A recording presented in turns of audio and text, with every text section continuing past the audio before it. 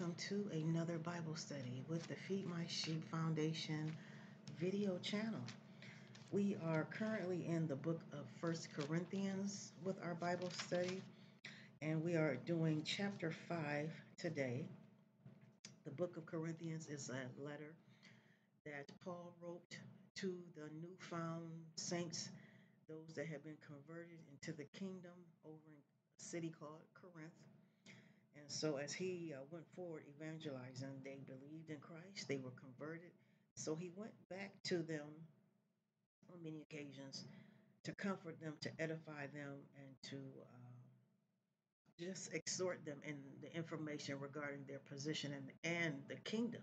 And he also wrote letters. So, this is a letter that he wrote to them. And we can see that he has a part two also.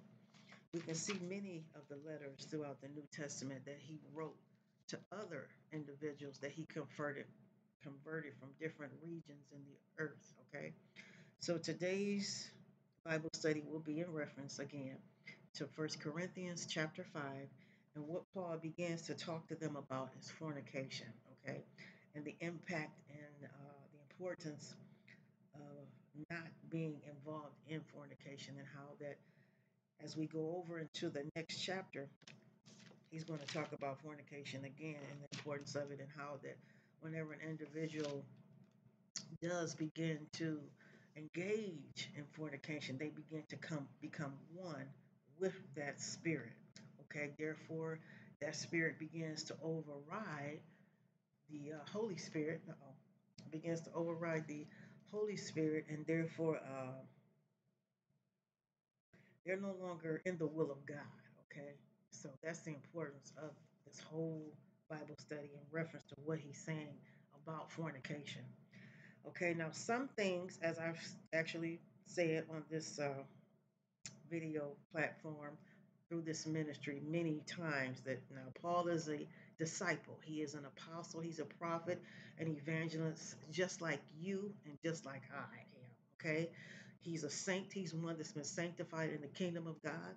Therefore, he can make mistakes.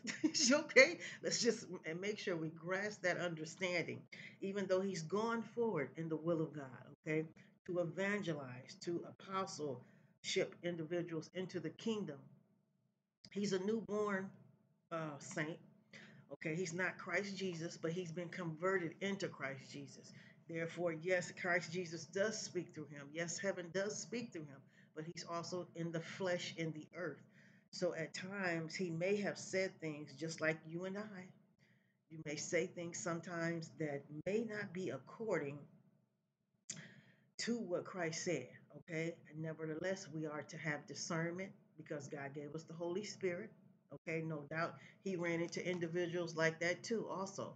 And it's not something that you want to make like a big deal about, because again, he's converted into the kingdom, but it's up to the individuals in the kingdom to have discernment, which the Heavenly Father has given us to be able to see and discern what is what.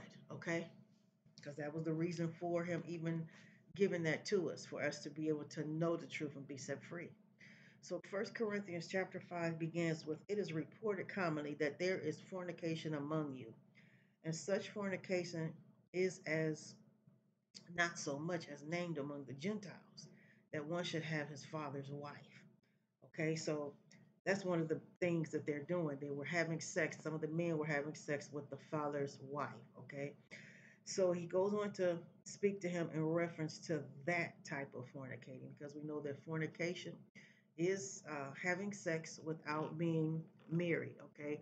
Without being with your Adam or with your Eve, because you can be married, and uh, this is really something to pay close attention to and to maybe think upon. You can be married to an individual, and that individual may not be your Adam or your Eve that God has chosen for you to be with in the earth. So therefore, then that in both individuals will be walking in fornication, even though they may be married by the earthly standpoint of view. Okay, and that's going into a whole nother deeper revelation in the mighty name of Christ Jesus. But I just wanted to point that out because we are discussing fornication here in this chapter. And there are different forms of fornication. In this particular form of fornication, Paul is speaking of that they had began to engage in was they were having sex, that some of the men were having sex with their fathers' wives, okay? So he begins to address that. So going on to verse 2, it says, and you are puffed up. They were bragging about it. They had pride about it. They were puffed up about it and have not rather mourned. They had no remorse, okay? So therefore, and I'm just going to throw this out here into the fact that they may, because they were newborn saints, like some of us were in the beginning, and they just did not comprehend what the significance of the Holy Spirit and being born again is. Because in the beginning, sometimes, depending upon the individual in your walk, okay, in the earth with God, you may not have even reached that level of maturity, okay, just yet in your life. And depending upon where you're coming from, what God had to heal you through, what He had to deliver you from. So we can take that into account also, because they were engaging in this fornication, the men having sex with their father's wives. So we don't know what their actual experience was prior to him actually speaking to them about that. Okay, just as again with some of us in the earth today. Many people have many different backgrounds that they come from. So therefore, God has to deliver them out of certain things. So here, verse 2 says, and they were puffed up about it. They were bragging about it and have not rather mourned. They didn't have any remorse. They didn't feel any sorrow about it at all. That he that has done this deed might be taken away from among you. Okay, stating, and Paul begins to go on and tell them, this is not something that you brag about. This is not something you be proud of, because you could drop dead and go to hell right, in that moment, because God has decreed and declared in His Word, and we're going to read it in the next chapter. I think it is, or did we read it? Or no, we read it. Which chapter? I think we've already read it. That he says, let me see here. Where is it at? Okay, yeah, in the previous chapters.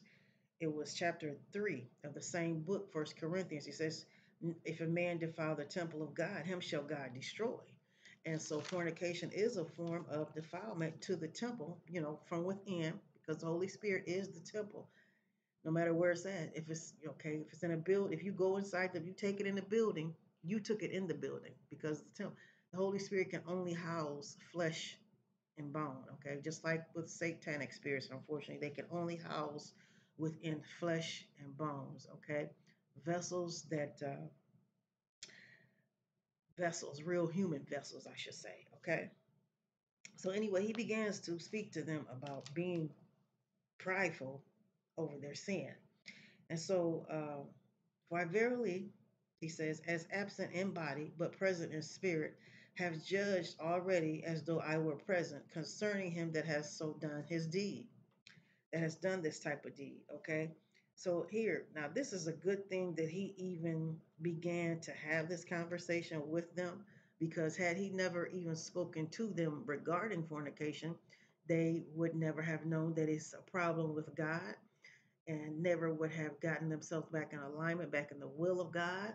And who knows where they would have went deeper and deeper in the opposite direction of God, and become an enemy to God. So it was good that Paul even spoke to them about this particular ordeal of the fornication, how it is a problem, and it can be a problem between the relationship of mankind and God, because that's just helping them out in such a very powerful way. So he begins to go on to say, in the name of our Lord Jesus Christ, when you are gathered together, and my spirit with the power of our Lord Jesus Christ, to deliver such one unto Satan for the destruction of the flesh, that the spirit may be saved in the day of our Lord Jesus Christ. He says, your glorying is not good. He tells them because they are glorying in the wrong thing. Okay, because they have begun to engage in fornication, and if they begin to, let's say, go praise and worship God, they're not really praising and worshiping God, because they have began to indulge in another type of spirit because, again, they become one with the spirit of fornication. So he goes on to tell them, your glorying is not good. Know ye not that a little leaven leavens the whole lump?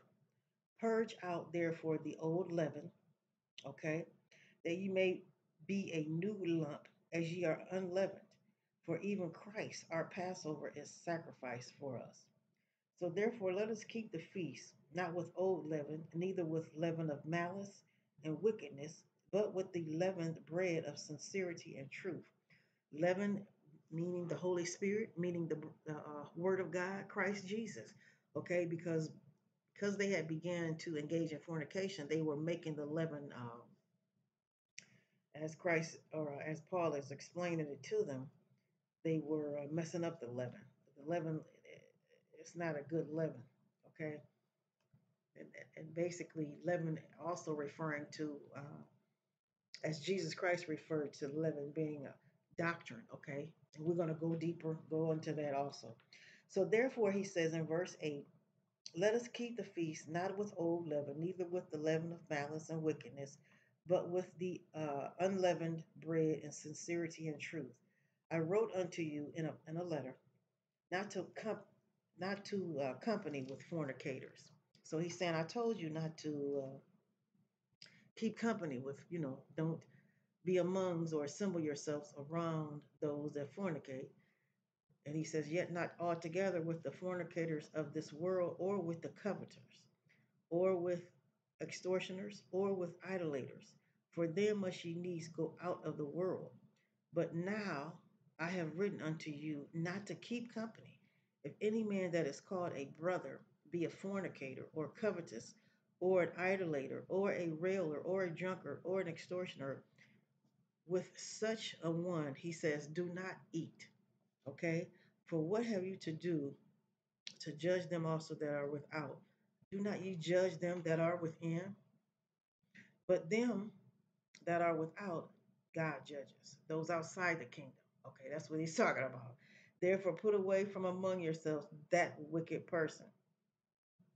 So that's the end of this chapter. But we're going to go back and talk about what he said here in verse 11, because he says, but now have I written unto you not to keep company if any man that is called a brother, if any man is called into the kingdom, he's become a saint, he's been born again. He said, be it, but if he goes back into being a fornicator, a covetous, or idolater, or railer, or a drunkard, if he begins to backslide, basically, because some of those things we get caught out of, and we still stumble and have trouble with them, but we've been born again of the Spirit. But if you go back to them and you begin to, as he stated in the previous verses, they began to get puffed up. They were bragging about, they were happy about it. Then there's a problem, because you're not supposed to be happy with your sin or evil that you've done that God is having a problem with. We're supposed to have remorse about that. And once you've been born again of the Holy Spirit, it convicts you within your conscience, and it makes sure you have remorse about that. Either you ignore it or you submit to it. Okay. So in this particular case, evidently the Corinthians were not submitting to it because they were having a ball about it. And you could just use your imagination to maybe think about how they may have been puffed up about the fact that they were doing this type of thing. And it's an ugly imagination, but nevertheless, because of how sometimes men can be about sex, unfortunately, and what it may, cause an individual to want to brag about. Okay, but it's not. It wasn't a good bragging. It wasn't a good boasting, and Paul began to address that also. But the thing I also want to make note of here is how he says here that, about the leaven, okay, and the eating, because again, and he tells us in verse 10, and he told them, he said, yet not altogether with the fornicators of this world, or with the coveters of extortioners, or idolaters. He tells us not to eat. Now, Jesus Christ also referred to not eating with those type of people also, but in reference to the Holy Spirit, and then as God always does, use parables and he uses comparisons, he's referring to doctrine, okay? Because of course, at some point or time or another, they must have gotten into some other type of doctrine, and they began to utilize that doctrine. Maybe it said that it was okay to fornicate, or maybe someone came to them and told them it was okay to fornicate. God doesn't have a problem with that. Well, that's listening to another form of doctrine, okay? That's going with another type of bread, because God's bread said that he would, if any man defiles the temple of God, him shall God destroy. And then he goes on to tell us even further in his bread, because he is the bread of life, Christ Jesus. His word is our bread, and we ask for his bread daily in our Lord's Prayer that Christ Jesus told us to pray. Give us this day our daily bread. Hallelujah. And he tells us that in this bread, this word, his word of, he tells us that, and we will see this in 1 Corinthians chapter 6 as we go to the next chapter tomorrow. But in chapter 6, verse 18, he says to flee fornication. For every sin that a man does is without the body. But he that commits fornication, he sins against his own body. Okay? So that is a sin against your own body. So therefore, going back over to what God said, if any man defiles the temple of God, him shall God destroy. And where's the temple of God? It's converted into you once you've been born again of the Holy Spirit, because the Holy Spirit is the temple, and you become the vessel that houses the temple. Okay? So just want to make sure we make the comparison with that, and the how God uses symbolization once again. And let's take a look also into the book of Ezekiel, just to bring confirmation to what I'm saying in reference to Jesus Christ and God referring to his word as bread. Okay? Ezekiel chapter 3. Ezekiel, Old Testament prophet that God used uh, as he walked in the prophetic ministry in the heavens, in the earth, from the heavens, and God used him and also gave parable signs and symbols to dramatize different messages and revelations that he released through him. Okay, so chapter 3, verse 1. No, chapter 2. Let's go up to chapter 2, starting at 9. Ezekiel says, and when I looked, behold, a hand was sent unto me, and a roll of a book, okay, was there. And he spread it before me, and it was written and from within and without, and there was written of lamentations and mournings and woes in the book. Now that book is the Bible. Lamentations, mournings, and woes. We have a book of lamentations, and we definitely have plenty of woes throughout the Bible that God has speaks of. But chapter 3 says, moreover, he said to me, son of man, eat that thou find, eat that, eat this roll, and go speak unto the house of Israel. Okay, so he tells him to eat the book, and that's just symbolization to saying, get full of my word. Okay, get full of me, get full of my spirit, and then he's going to send him. Then he sends him to the house of Israel. He says, he said unto me, son of man, cause thy belly to eat and fill thy bowels with this book that I give you. Then did I eat it, and it was in my mouth as honey for sweetness. Okay, as honey. That's what the book, the word of God is. Honey is the word. And we do have a video entitled Honey is a Word, because that's what it is, sweet. When you get it in you, when you get the Holy Spirit in you, when you get the Word of God, our bread within you, it is sweet like honey. Okay? So that is the symbolization that God was making in reference to eating the Word of God, okay, as referring to doctrine. Whenever Paul began to speak to the Corinthians, he was speaking to them in reference to making sure that they only digest the doctrines of the Heavenly Father and no other doctrine. Don't let it get into you, because you can hear many things, many doctrines. You can listen to many doctrines, but don't digest it. Don't take it in, and don't let it be that from which you stand and make your life journey or your life point. Let me see here. Another book, Deuteronomy. Deuteronomy, chapter 27 was another book I was led into in reference to this, where Deuteronomy 27, help us, Holy Ghost. Okay, and this is again, if you want to take a look in this particular chapter 11, Deuteronomy 27, verse 11 and verses 14. Again, where God is speaking and talking, even in the Old Testament, as he began to go forward with the children of Israel, and he begins to speak to them about fornication and then the different curses that can come from engaging in that particular form of behavior. All right. So I'm going to let that be the conclusion of our Bible study today for 1 Corinthians chapter 5. God bless you. God be with you. And I will see you as we continue to go forward here with the Feed My Sheep Foundation Bible Study video channel.